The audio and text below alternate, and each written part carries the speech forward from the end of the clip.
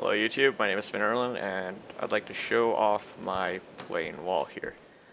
It's a little more interesting than a plain wall. If I go like this, 3 pistons drop down, revealing 3 droppers. If I put 3 swords into here, 1 into here, and 5 into here, something else happens, revealing a secret room, which is filled with legitly found diamonds. Please don't question it.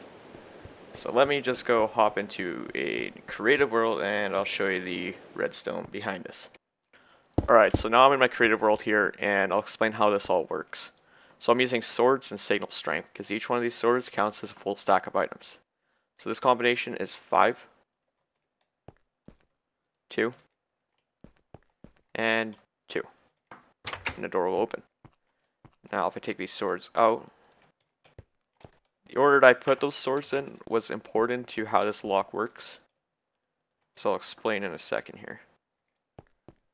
So this time we're going to move from the left and go to the right. Exact same combination, nothing's changed except for the order that I put them in. As you can see, the door will not open. That's because in addition to having the right combination, you need to know the right order to put your swords into the droppers. So this is the combination here in these droppers.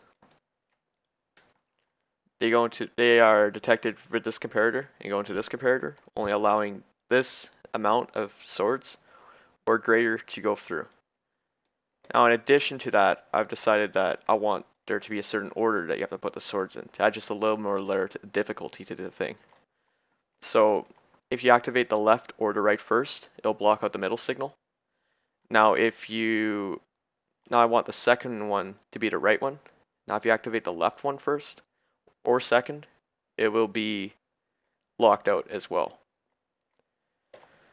So now you're probably wondering what's with this layer of droppers here. It has nothing to do with what I explained so far, and you're probably wondering what this little bit of logic here is for too. Each one of these droppers contains a sword over what they have set in here. And they go into this comparator, which will allow that signal strength of or greater to go through.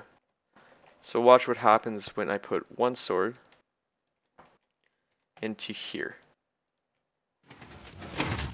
These swords will get locked, you'll get locked out of the system. Even if you take the swords out, they still won't drop down.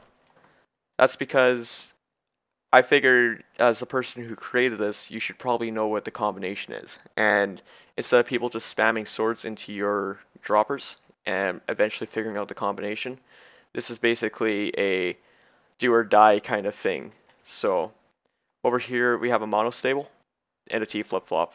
This piston will retract, cutting off this signal here, which will in turn extend these pistons. There is a reset. You just have to make sure you have your swords out, or at least the one that's over, or this will just get activated again. So reset, and these will drop back down. Give you a quick look at the redstone here, and thank you for watching.